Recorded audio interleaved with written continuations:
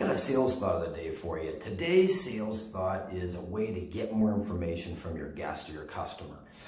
It works really good when the guest hits you with, I want to think about it, but also anytime they say something that you just want them to give you more information on.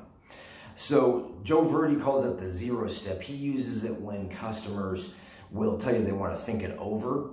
And then Chris Voss, who is an expert negotiator, wrote the book, Never Split the Difference. He says to use it anytime you just want to get more information and get them to expound on something that you heard that you would like to find out if there's more there.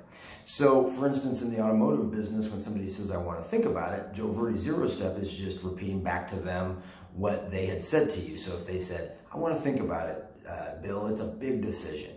Then you would just go, think about it. And then just be quiet. Or you could also say, big decision.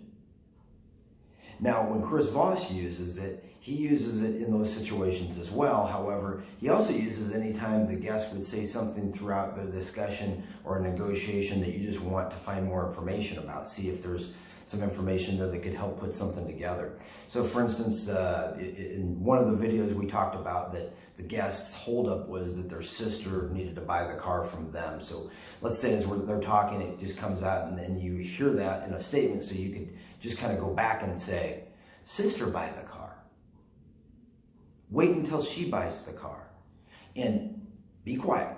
The hardest thing to do is to not step on the mirror and kind of like give them the answer.